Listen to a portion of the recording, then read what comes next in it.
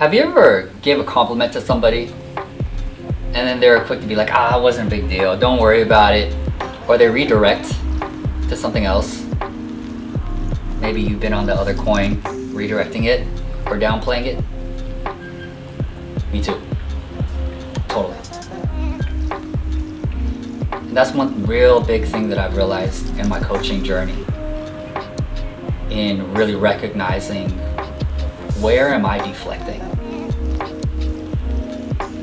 I realize how much it is something that comes up for the people that I coach, essentially everyone so far, and learning to acknowledge ourselves.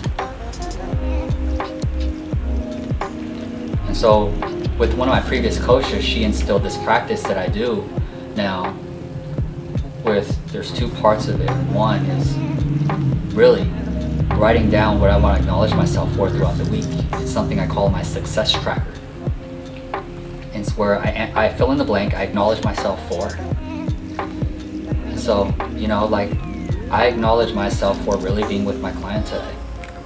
I'm really providing a space for him to open up about his father. I acknowledge myself for the big heart that I have to make people feel like they're actually heard, so they can share into the world more. And I'll write them throughout the week. Not every day. Throughout the week I'll write them in. And another piece that I've trained myself to be more in the moment is a way of way of recognizing for myself is, in the moment if I do something good, I'll physically pat myself on the back. Dude, that was awesome. And not like a quick like, hey, good job, Gavin. It's like taking it in. And sometimes I'll give a third is I breathe into it. You really provided space for him today, man. Really appreciate that.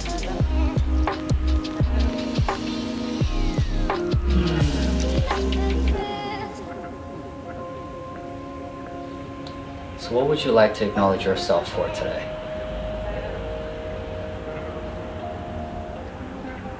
Give yourself a pat on the back.